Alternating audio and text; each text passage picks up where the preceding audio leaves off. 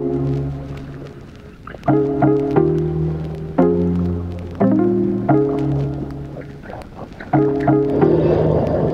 and welcome to today's video. This morning headed straight up Mount Glorious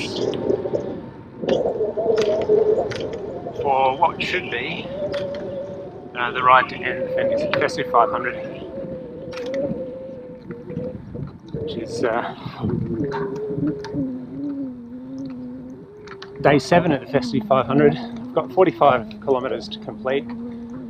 This ride though should get up to 64 by Eddington for the year, and then tomorrow probably only got about 80 k's to do to get 12,000 for the year, so I'm looking forward to that.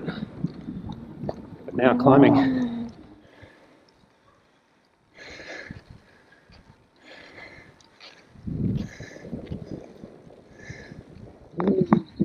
Sometimes I forget how spectacular it is up here. Hardly any cars or motorbikes today. In the first half hour I saw one car, one cyclist, one motorbike.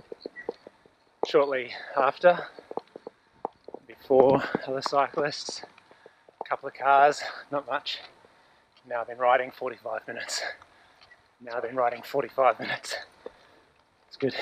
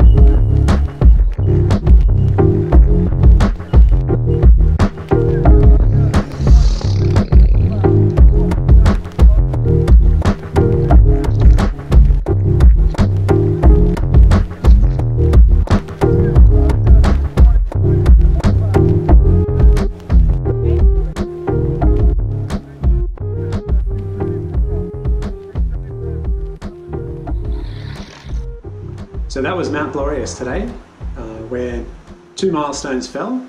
First one was the Festive 500, and the second one was the 63k Eddington that I set for myself this year. So I'm pretty happy about that. I don't know why I chose to go up Mount Glorious. I mean, it's not the easiest way to finish a distance-based challenge. I forget how beautiful it is. And as you saw, the first half an hour or so, there was nobody about.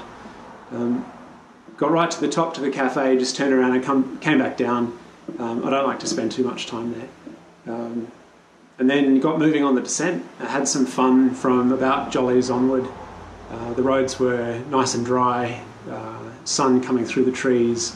Yeah, it's just a fantastic ride to have in my backyard.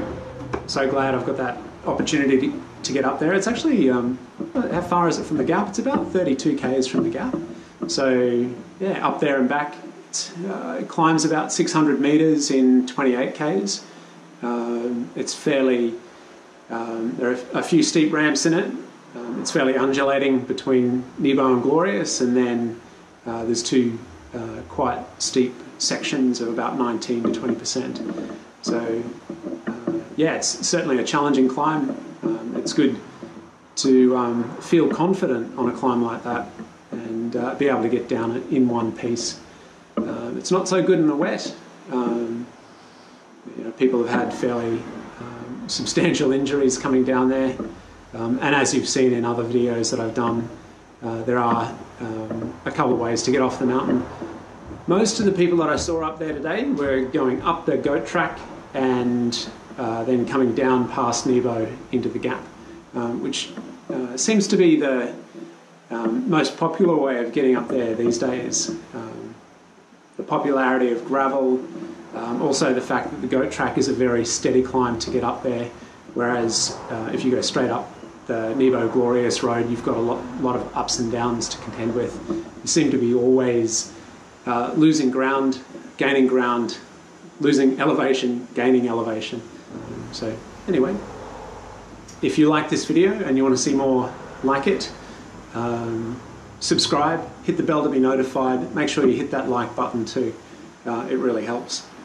And I'll see you out there on the road. Peace.